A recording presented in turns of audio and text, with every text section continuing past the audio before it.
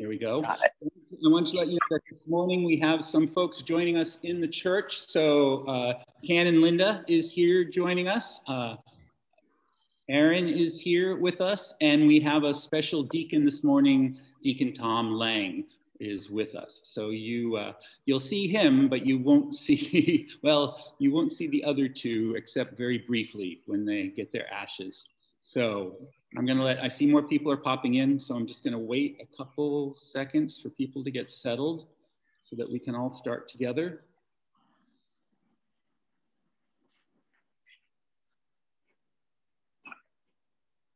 All right, Susan, can you mute yourself too? Thank you. All right, let us begin. The Lord be with you. Let us pray. Almighty and everlasting God, you hate nothing you have made and forgive the sins of all who are penitent. Create and make in us new and contrite hearts, that we, worthily lamenting our sins and acknowledging our wretchedness, may obtain of you, the God of all mercy, perfect remission and forgiveness through Jesus Christ our Lord, who lives and reigns with you and the Holy Spirit, one God, forever and ever. Amen. Now we have the reading of the lessons. A reading from Isaiah. Shout out, do not hold back. Lift up your voice like a trumpet. Announce to my people their rebellion, to the house of Jacob their sins.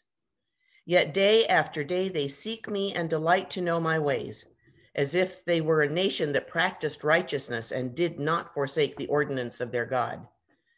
They ask of me righteous judgments. They delight to draw near to God. Why do we fast, but you do not see? Why humble ourselves, but you do not notice? Look, you serve your own interest on your fast day and oppress all your workers. Look, you fast only to quarrel and to fight and to strike with a wicked fist. Such fastings as you do today will not make your voice heard on high. Is such the fast that I choose? A day to humble oneself? Is it to bow down the head like a bulrush and to lie in sackcloth and ashes? Will you call this a fast, a day acceptable to the Lord? Is not this the fast that I choose? To loose the bonds of injustice, to undo the thongs of the yoke, to let the oppressed go free, and to break every yoke? Is it not to share your bread with the hungry and bring the homeless poor into your house? When you see the naked, to cover them and not to hide yourself from your own kin. Then your light shall break forth like the dawn, and your healing shall spring up quickly. Your vindicator shall go before you. The glory of the Lord shall be your rear guard. Then you shall call, and the Lord will answer. You shall cry for help, and he will say, Here I am. If you remove the yoke from among you, the pointing of the finger, the speaking of evil, if you offer your food to the hungry and satisfy the needs of the afflicted, then your light shall rise in the darkness, and your gloom shall be like the noonday. The Lord will guide you continually and satisfy your needs in parched places, and make your bones strong, and you shall be like a watered garden, like a spring of water, whose waters never fail. Your ancient ruins shall be rebuilt. You shall raise up the foundations of many generations. You shall be called the repairer of the breach, the restorer of streets to live in. The word of the Lord. Thanks be to God.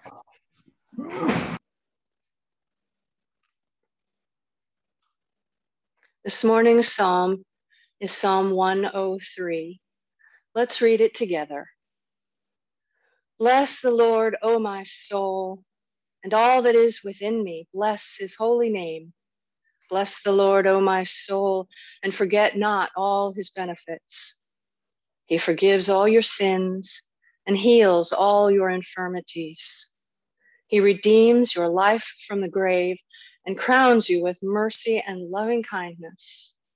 He satisfies you with good things, and your youth is renewed like an eagle's. The Lord executes righteousness and judgment for all who are oppressed. He made his ways known to Moses and his works to the children of Israel. The Lord is full of compassion and mercy, slow to anger and of great kindness. He will not always accuse us, nor will he keep his anger forever. He has not dealt with us according to our sins, nor rewarded us according to our wickedness. For as the heavens are high above the earth, so is his mercy great upon those who fear him. And as far as the east is from the west, so far has he removed our sins from us. As a father cares for his children, so does the Lord care for all those who fear him. For he himself knows whereof we are made. He remembers that we are but dust. Our days are like the grass. We flourish like the flower of the field. When the wind goes over it, it is gone, and its place shall know it no more. But the merciful goodness of the Lord endures forever on those who fear him, and his righteousness on children's children, on those who keep his covenant and remember his commandments and do them. The Lord has set his throne in heaven, and his kingship has dominion over all. Bless the Lord, you angels of his, you mighty ones who do his bidding and hearken to the voice of his word. Bless the Lord, all you hosts, you ministers of his who do his will. Bless the Lord, all you works of his, in all places of his dominion. Bless the Lord, O my soul.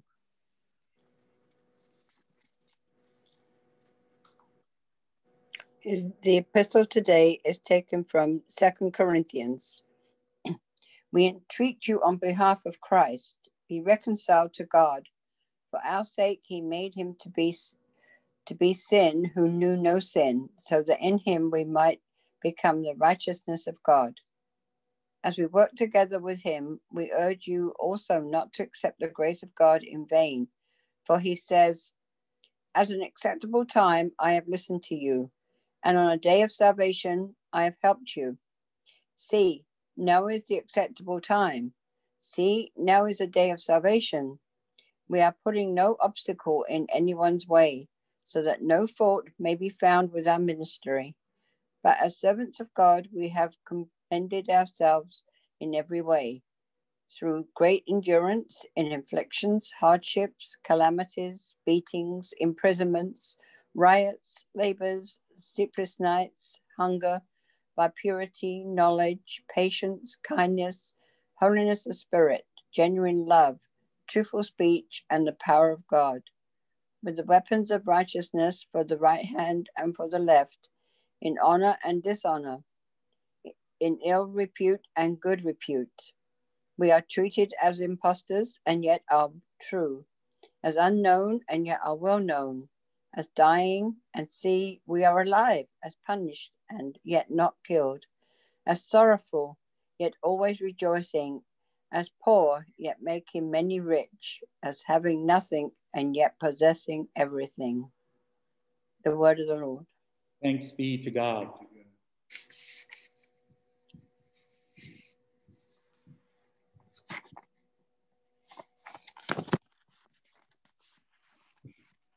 The Holy Gospel of our Lord Jesus Christ according to Matthew.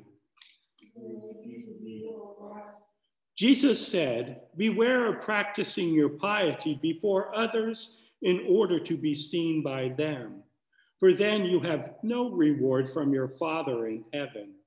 So whenever you give alms, do not sound a trumpet before you, as the hypocrites do in the synagogues and in the streets, so that they may be praised by others. Truly, I tell you, they have received their reward. But when you give alms, do not let your left hand know what your right hand is doing, so that your alms are done in secret. And your Father who sees in secret will reward you. And whenever you pray, do not be like the hypocrites, for they love to stand and pray in the synagogues and at the street corners, so that they may be seen by others. Truly, I tell you, they have received their reward. But whenever you pray, go into your room and shut the door and pray to your Father who is in secret. And your Father who sees in secret will reward you. And whenever you fast, do not look dismal like the hypocrites, for they disfigure their faces so as to show others that they are fasting. Truly, I tell you, they have received their reward. But when you fast, put oil on your head and wash your face, so that your fasting may be seen not by others, but by your Father who is in secret. And your Father who sees in secret will reward you.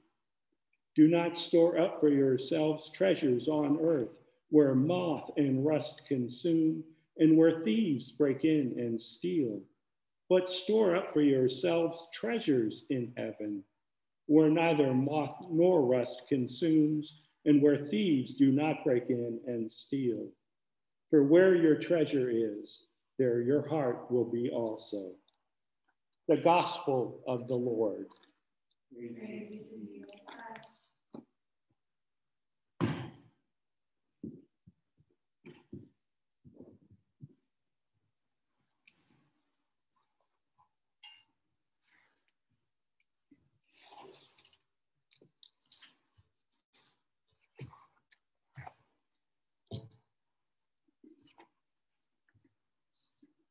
As I began to think about this sermon, please be seated for those of you who are in the church. I forgot you actually have to tell people to sit down before you start to preach. That's how long it's been. As I began to think about this sermon, I had to remind myself, were we still able to worship in person on Ash Wednesday last year? Well, we were. The churches weren't beginning to close until around March 15th of last year. And last year, Ash Wednesday was on February 26th. The front page of the New York Times that day had the headline, "It, quote, could be bad, unquote, viral crisis in US is deemed likely." There were 15 reported COVID cases in the US that day. On Monday, February 15th, when I began writing this sermon, there have been 28,291,581 COVID cases and 497,761 deaths in the US. Though amazingly, approximately 2/3 of those who have been infected from COVID have recovered. So yes, we were still worshiping in our churches last Ash Wednesday, but for the most part, we were completely unaware of the tsunami that was headed our way.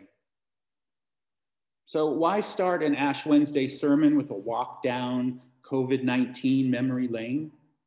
Because this Ash Wednesday is like none other that we have experienced in our lifetimes. Shortly after this sermon is concluded, you will hear me say the words, "Almighty God, you have created us out of the dust of the earth. Grant that these ashes may be to us a sign of our mortality." This year, we may not feel like we need ashes to remind us of our mortality. The awareness of our mortality has been a constant companion for almost the past 12 months. So just what use is Ash Wednesday this year? Well, that actually has been a question that has been written about and talked about by clergy and church leaders quite a good deal over these past 2 weeks. So let's turn back to the words you're going to hear after this sermon, because there is more to the sentence. See, it says, "Almighty God, you have created us out of the dust of the earth. Grant that these ashes may be to us a sign of our mortality and penitence, and a sign of our penitence." Well, Ash Wednesday is not meant as a day of condemnation. It is a day that compels us to realize our need to repent. In fact, there is an alternate phrase taken from the first chapter of Mark, verse 15, that may be spoken when ashes are imposed. It says, "Repent and believe in the gospel." We'll hear words similar to that during the absolution after the litany of penitence, when I'll speak the words, "He pardons and absolves all those who truly repent and with sincere heart believe his holy gospel." So, for what do we repent? Often we may think of the ways within our own immediate lives we have fallen short of living the gospel message. And the first half of the litany of penitence focuses on sins of that nature. But the second half of the litany is meant to shift our focus, to think more broadly, to remind us that even though Jesus lived, died, and was resurrected to redeem the world, this world is still a broken place, and we are part of that brokenness. And today is a day that is meant in part to remind us of that reality. And what is that reality? Well, it might be easy for us to forget that in this year of COVID, something else has been moving through this land of ours. And I know you have heard me preach on it many times, but I have to preach on it until I don't need to preach on it anymore. This year on 5/25, the number 846 became a part of our nation's story, because on May 25th of 2020, police officer Derek Chauvin knelt on George Floyd's neck for 8 minutes and 46 seconds while he begged for mercy until he died. George Floyd was not the first person killed in America by a white authority figure, and he certainly hasn't been the last. Since 2014, the year Eric Gardner was choked to death on the pavement of New York City by police officers, to May 25th, 2020, it is estimated that almost 1,500 Black people have been shot and killed by police. This year, we have had to face two epidemics, one caused by a virus that kills indiscriminately, and the other that's caused by systematic racism and white supremacy that kills very, very specifically. Listen to the words God speaks to the prophet as recorded by the writer of Isaiah 58. "Shout out, do not hold back. Lift your voice like a trumpet. Announce to my people their rebellion, to the house of Jacob their sins. Yet day after day they seek me and delight to know my ways, as if they were a nation that practiced righteousness and did not forsake the ordinance of their God." As if they were a nation that practiced righteousness and did not forsake the ordinance of their God. Isaiah 58 goes on to say, "Look, you serve your own interests on your fast day and oppress all your workers. Look, you fast only to quarrel and to fight and to strike with a wicked fist. Fasting as you do today will not make your voice heard on high." The hard and sorry fact is that if we are white and living in America, we have benefited, even in our ignorance, from the systematic racism and white supremacy that infects the soul of this country. None of us is free of this sin. We live in a broken world, but we also live in a world that has been redeemed. For God hates nothing God has made, and God forgives the sins of all who are penitent. Again, in Isaiah 58, we are told what penitence looks like. "Is not this the fast I choose? To loosen the bonds of injustice, to undo the thongs of the yoke, to let the oppressed go free, to break every yoke? Is it not to share your bread with the hungry and bring the homeless poor into your house? When you see the naked, to cover them and not to hide yourself from your own kin? If you remove the yoke from among you, the pointing of the finger, the speaking of evil, if you offer your food to the hungry and satisfy the needs of the afflicted, then your light shall rise in the darkness and your gloom be like the noonday." This is the gift of Ash Wednesday and of Lent, but it's hard work. Through today's litany of penitence, we acknowledge our sins, but we are also granted absolution. And we are being led into a season of self-reflection, where we are called to look at the world around us with eyes wide open, seeing where it and we have fallen short of living the gospel message. We will be walking the road to Jerusalem with Jesus, and Jesus will be walking with us on our road as we bear our own cross. Using the words of St. Paul, we are called to bear our cross with great endurance while we come to terms with our complicity for the afflictions, hardships, calamities, beatings, imprisonment, riots, labors, sleepless nights, and hunger suffered by Black people, people of color, and indigenous people in this country. But the good news is that we are called to bear our cross as members of a community brought together through worship and love. We have not been left to do this hard work by ourselves. We aren't meant to.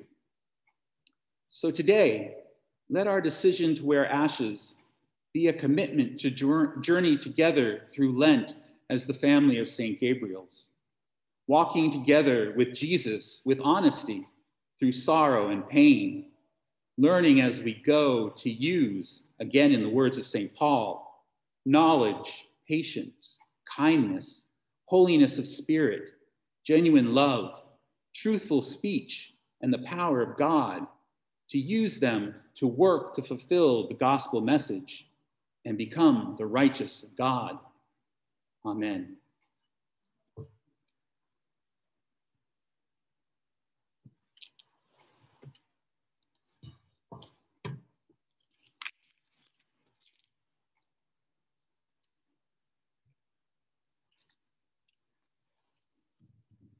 Turning to page 264 in the Book of Common Prayer, if you have it, or on page 5 of the service booklet, which we emailed out to you. Dear people of God, the first Christians observed with great devotion the days of our Lord's passion and resurrection, and it became the custom of the church to prepare for them by a season of penitence and fasting. This season of Lent provided a time in which converts to the faith were prepared for holy baptism. It was also a time when those who, because of notorious sins, had been separated from the body of the faithful were reconciled by penitence and forgiveness and restored to the fellowship of the church. Thereby, the whole congregation was put in mind of the message of pardon and absolution set forth in the gospel of our Savior, and of the need which all Christians continually have to renew their repentance and faith. I invite you, therefore, in the name of the church, to the observance of a holy Lent, by self-examination and repentance, by prayer, fasting, and self-denial, and by reading and meditating on God's holy word, and to make a right beginning of repentance, and as a mark of our mortal nature, to let us now kneel before the Lord, our Maker and Redeemer. Now, granted, kneeling in front of your webcam or your laptop may not actually be possible, but if you can't kneel actually, then I know that you can kneel in your hearts and minds. Almighty God, you have created us out of the dust of the earth. Grant that these ashes may be to us a sign of our mortality and penitence, that we may remember that it is only by your gracious gift that we are given everlasting life, through Jesus Christ our Savior. Amen. And while I was blessing the ashes, I forgot to bless our own. So if you received ashes in the mail, and I sincerely hope many of you did, we put in a letter that talked about how to use this year's ashes. So I'm going to review that with you all one more time. Normally, ashes on Ash Wednesday are mixed with oil, which makes them heavier and stickier, so that when they're put on your forehead, they stay. These ashes are just burnt palms, so they're not as sticky as one would like them to be. In fact, the ashes you receive might still have little clumps of burnt ash that hasn't quite broken down. So if you have that, take your thumb, put it in, first of all, I hope you dumped your ashes onto a plate or in a bowl, because otherwise this is gonna get really messy. So open up your little envelope of ashes, pour it onto the plate or bowl that you have, take your thumb. I know this sounds like remedial ashing, but take your thumb and just squeeze on those ashes to break up any of the clumps. And as you see, I also have some on my thumb. So we are asking you this year to impose the ashes on your own forehead, or sprinkle them on your head should you want to. Or if you are with a member of your family, to impose them on each other as a way of committing yourselves not only to repentance, but to walking together through this season of Lent as we draw closer to the understanding of Christ's passion and his redeeming love for the world. So we here at the church are all going to get our thumbs nice and ashy, and then we are going to impose them at the same time that we ask you to do this.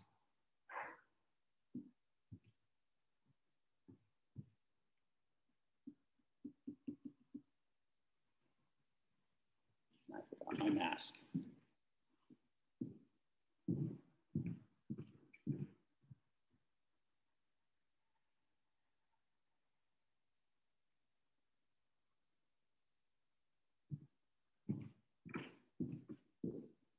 And now, my dear friends in Christ, remember that you are dust, and to dust you shall return.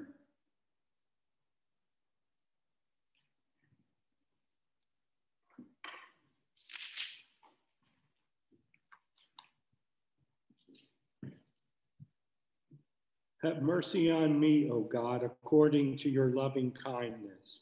In your great compassion, blot out my offenses. Wash me through and through from my wickedness, and cleanse me from my sin. For I know my transgressions, and my sin is ever before me. Against you only have I sinned and done what is evil in your sight. And so you are justified when you speak, and upright in your judgment. Indeed, I have been wicked from my birth, a sinner from my mother's womb. For behold, you look for truth deep within me, and will make me understand wisdom secretly. Purge me from my sin, and I shall be pure. Wash me, and I shall be clean indeed. Make me hear of joy and gladness, that the body you have broken may rejoice. Hide your face from my sins, and blot out all my iniquities. Create in me a clean heart, O God, and renew a right spirit within me. Cast me not away from your presence, and take not your Holy Spirit from me. Give me the joy of your saving help again, and sustain me with your bountiful spirit. I shall teach your ways to the wicked, and sinners shall return to you.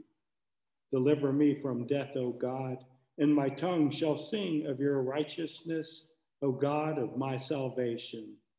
Open my lips, O Lord, and my mouth shall proclaim your praise. Had you desired it, I would have offered sacrifice, but you take no delight in burnt offerings.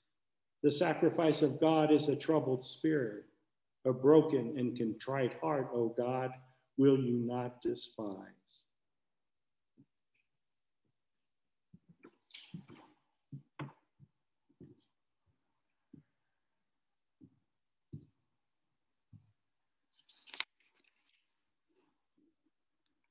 Now turning to page 267 in the Book of Common Prayer, or to page 6 in the service booklet, we continue with the Litany of Penitence. Most holy and merciful Father, we confess to you and to one another and to the whole communion of saints in heaven and on earth that we have sinned by our own fault, in thought, word, and deed, by what we have done and by what we have left undone. We have not loved you with our whole heart and mind and strength. We have not loved our neighbors as ourselves. We have not forgiven others as we have been forgiven. Have mercy on us, Lord. We have been deaf to your call to serve as Christ served us. We have not been true to the mind of Christ. We have grieved your Holy Spirit. Have mercy on us, Lord.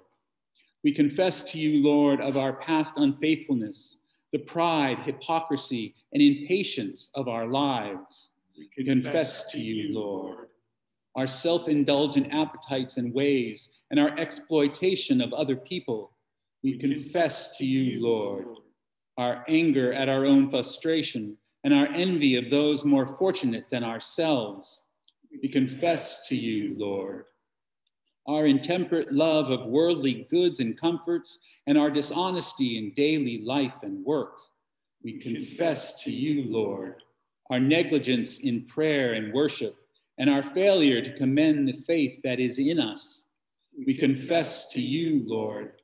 Accept our repentance, Lord, for the wrongs we have done, for our blindness to human need and suffering, and our indifference to injustice and cruelty. Accept our repentance, Lord, for all false judgments, for uncharitable thoughts towards our neighbors, and for our prejudice and contempt towards those who differ from us. Accept our repentance, Lord, for our waste and pollution of your creation, and our lack of concern for those who come after us. Accept our repentance, Lord. Restore us, good Lord, and let your anger depart from us. Favorably hear us, for your mercy is great. Accomplish in us the work of salvation, that we may show forth your glory in the world. By the cross and passion of your Son, our Lord, bring us with all your saints to the joy of his resurrection. Almighty God, the Father of our Lord Jesus Christ, who desires not the death of sinners, but rather that we may turn from our wickedness and live, has given power and commandment to his ministers to declare and pronounce to his people, being penitent, the absolution and remission of their sins. He pardons and absolves all those who truly repent and with sincere hearts believe his holy gospel. Therefore, we beseech him to grant us true repentance and his Holy Spirit, that those things may please him which we do on this day, and that the rest of our life hereafter may be pure and holy, so that at the last we may come to his eternal joy through Jesus Christ our Lord. Amen. And now, my dear friends in Christ, the peace of the Lord be always with you and also with you.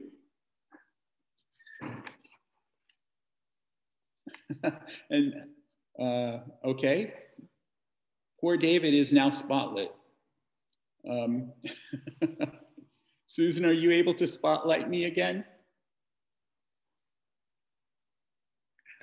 There I am. All right. let us continue with the great Thanksgiving. Through Christ, let us continually offer to God the sacrifice of praise that is the fruit of lips that acknowledge his name. But to do good and to distribute, forget not, for with such sacrifices God is well pleased.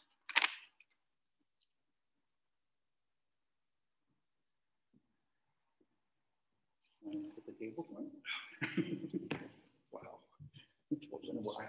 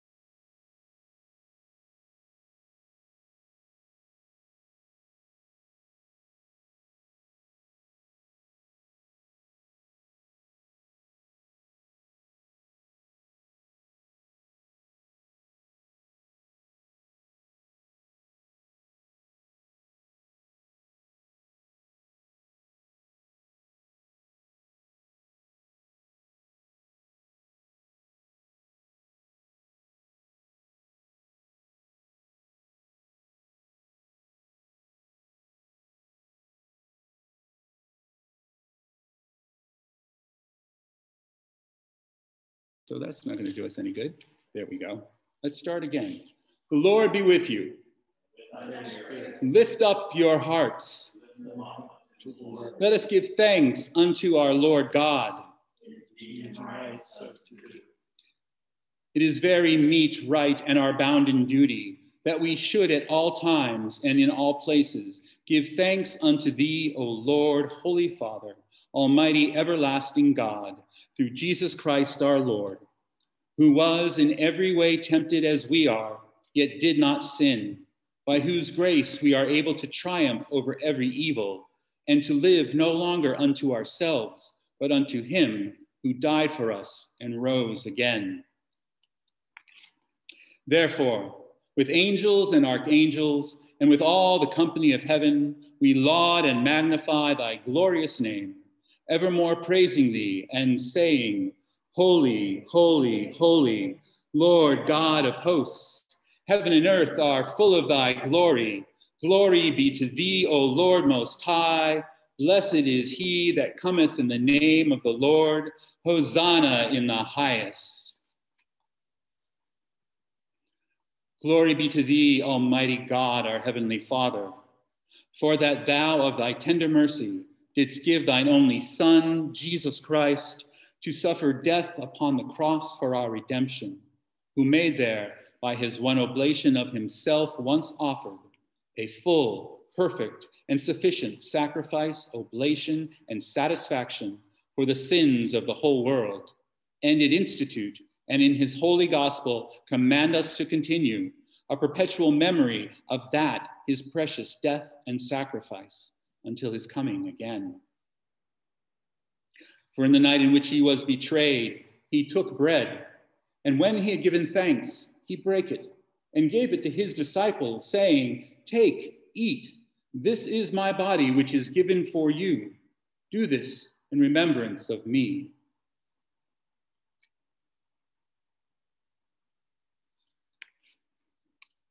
Likewise, after supper, he took the cup, and when he had given thanks, he gave it to them, saying, Drink ye all of this, for this is my blood of the New Testament, which is shed for you and for many for the remission of sins.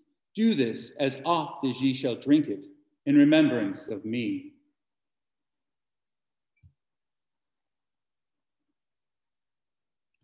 Wherefore, O Lord and heavenly Father, according to the institution of thy dearly beloved Son, our Savior, Jesus Christ, we, thy humble servants, do celebrate and make here before thy divine majesty with these thy holy gifts, which we now offer unto thee, the memorial thy Son hath commanded us to make, having in remembrance his blessed passion and precious death, his mighty resurrection and glorious ascension, rendering unto thee most hearty thanks for the innumerable benefits procured unto us by the same.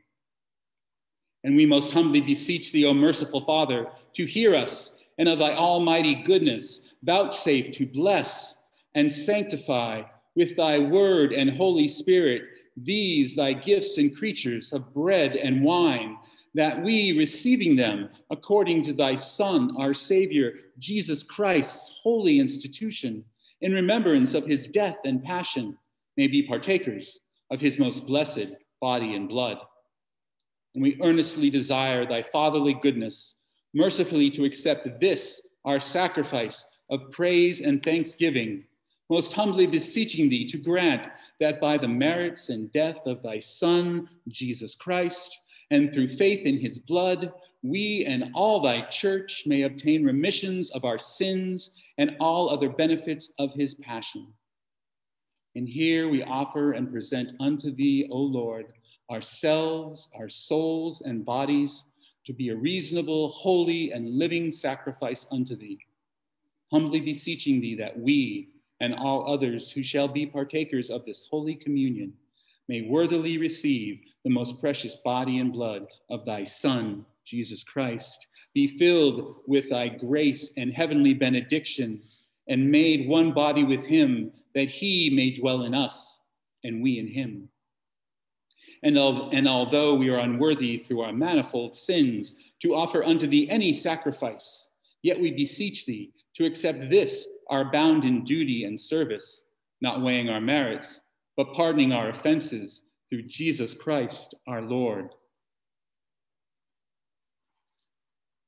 By whom and with whom, in the unity of the Holy Ghost, all honor and glory be unto thee, O Father Almighty, world without end. Amen.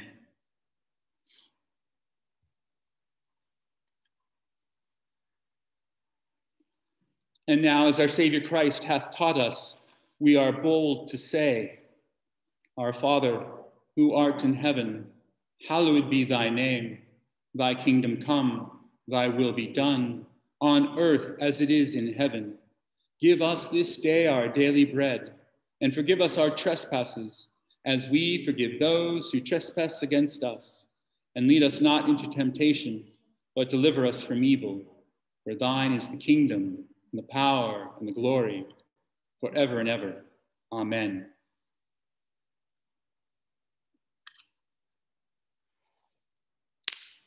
Christ, our Passover, is sacrificed for us. Therefore, let us keep the feast. O Lamb of God, that takest away the sins of the world, have mercy upon us. O Lamb of God, that takest away the sins of the world, have mercy upon us. O Lamb of God, that takest away the sins of the world, grant us thy peace. We do not presume to come to this thy table, O merciful Lord, trusting in our own righteousness, but in thy manifold and great mercies. We are not worthy so much as to gather up the crumbs under thy table, but thou art the same, Lord, whose property is always to have mercy. Grant us, therefore, gracious Lord, so to eat the flesh of thy dear Son, Jesus Christ, and to drink his blood, that we may evermore dwell in him and he in us. Amen. The gifts of God for the people of God, take them in remembrance that Christ died for you. Feed on him in your hearts by faith with thanksgiving.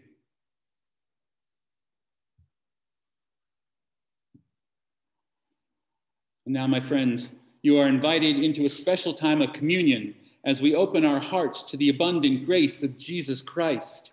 In these times when we cannot be physically present to one another, we remember that Christ is always present to us, connecting us one to the other in the mystical body of Christ, which knows no bounds of space or time.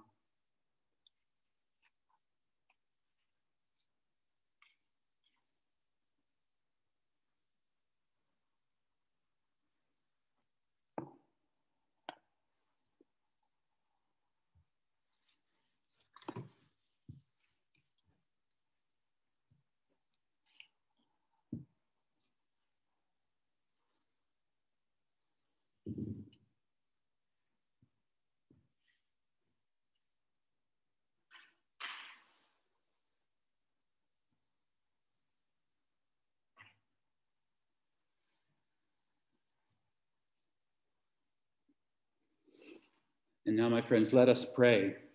Almighty and ever-living God, we most heartily thank thee for that thou dost feed us in these holy mysteries with the spiritual food of the most precious body and blood of thy Son, our Savior, Jesus Christ, and dost assure us thereby of thy favor and goodness towards us, and that we are very members incorporate in the mystical body of thy Son, the blessed company of all faithful people, and are also heirs through hope of thy everlasting kingdom. And we humbly beseech thee, O Heavenly Father, so to assist us with thy grace, that we may continue in that holy fellowship and do all such good works as thou hast prepared for us to walk in. Through Jesus Christ our Lord, to whom with thee and the Holy Ghost be all honor and glory, world without end. Amen. The peace of God, which passes all understanding, keep your hearts and minds in the knowledge and love of God and of his Son, Jesus Christ our Lord. And the blessing of God Almighty, the Father, the Son, and the Holy Ghost be amongst you and remain with you always. Amen.